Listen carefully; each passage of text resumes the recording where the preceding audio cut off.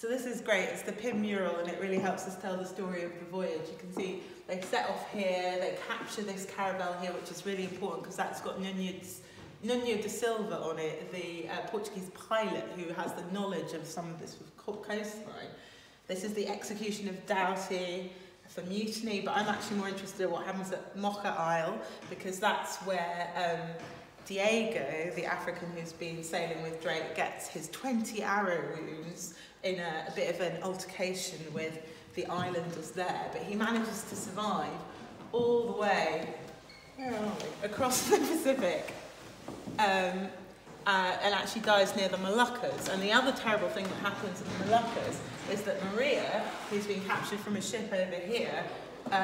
8 months later gets abandoned, heavily pregnant, on Crab Island, with 2 other African men there, so nobody will know if she ever survived that childbirth or lived to tell the tale. And then they